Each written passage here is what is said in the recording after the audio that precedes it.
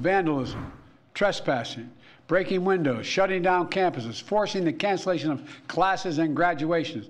None of this is a peaceful protest. Threatening people, intimidating people, instilling fear in people is not peaceful protest. It's against the law.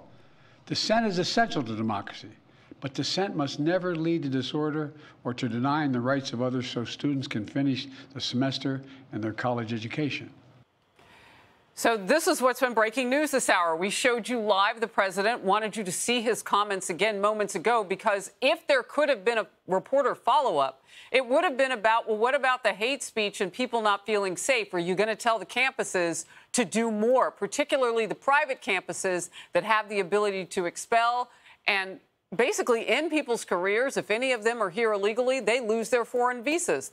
None of that could even be asked about because he walked out the door. Now, this was the first time we had heard from the president on this issue in 9 days. That silence has many people asking, where is Biden? Yesterday, Republican senators tore into the administration. Watch. These little Gazas are disgusting cesspools of anti-Semitic hate, full of pro-Hamas sympathizers, fanatics, and freaks. The universities need to put an end to this now. If they don't, they should kiss their federal funding goodbye. Jewish students are being told it's not safe for you to be there anymore. I can't imagine any other group on campus that university officials would say it's no longer safe for you to be here. President Biden is scared to death to alienate the Hamas wing of the Democratic Party. You should call it for what it is. Rule by mob. Rule by mob. A belief in diversity, equity, inclusion, and the right to kill Jews. And it's wrong. Republican Senator John Kennedy of Louisiana is with me now. Why is President Biden afraid to do the right thing? Well, Harris, the mayhem you see is an effort to put pressure on President Biden, and it's working. What we're seeing happening on our college campuses is an X-ray of the Democratic Party as it exists at the moment. You have college presidents who are Democrats at war with faculty members and students who are also Democrats, but they're special kind of Democrats. As I said, they're members of the Hamas wing of the Democratic Party, and they believe in diversity, equity, inclusion, and the right to kill Jews. They want to change Middle Eastern policy for the United States.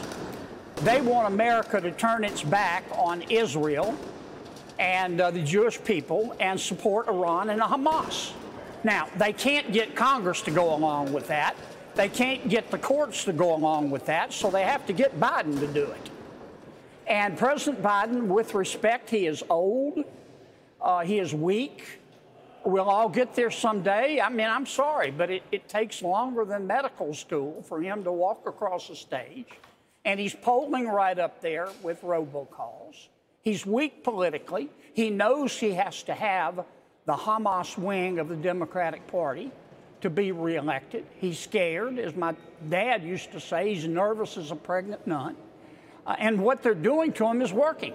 The president started out as a full-throated supporter of Israel. Now, oh my gosh, you don't recognize him. He wants to leave Hamas in charge of Rafah in southern Gaza. He's told the Israelis they have to get a new prime minister because the current one's too tough. He wants to bring in the Palestine Liberation Authority to take over Gaza. The PLA hates Jews. They want to destroy Israel. I mean, the whole thing is, it ought to trigger the gag reflex of every American.